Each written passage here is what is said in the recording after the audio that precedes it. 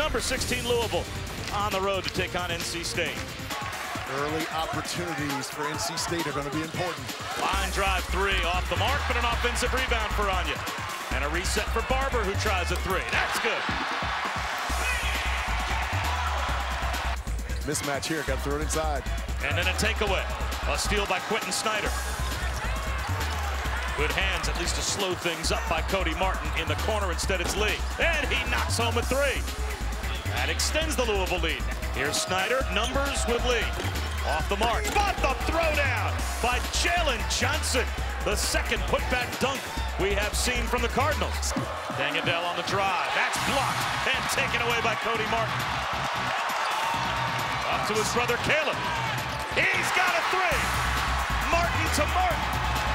NC State ending the half on a 9-3 run.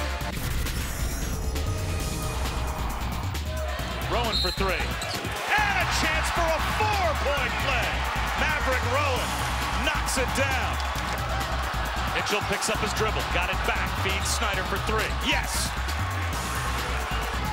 Hands it off to Lee. The lob and Spalding able to hang from the rim. Yeah, Michael Stevens, the official, just told me that they didn't have. Barber with a chance for a 3-point play. That's the last thing that Rick Pitino wanted. It's a one-possession game. Here comes Barber. Twos only. He's attacking. No foul calls. It's out of bounds. This might be a replay reversal. That might end up going back over to Louisville. That's off which for Barber. Totally changes the end of the game now. It's a win on the road for Louisville by 5 here at NC State. We are the official home for ACC basketball. For more great content like you've just watched, click one of these boxes. And to make sure you don't miss anything, click subscribe.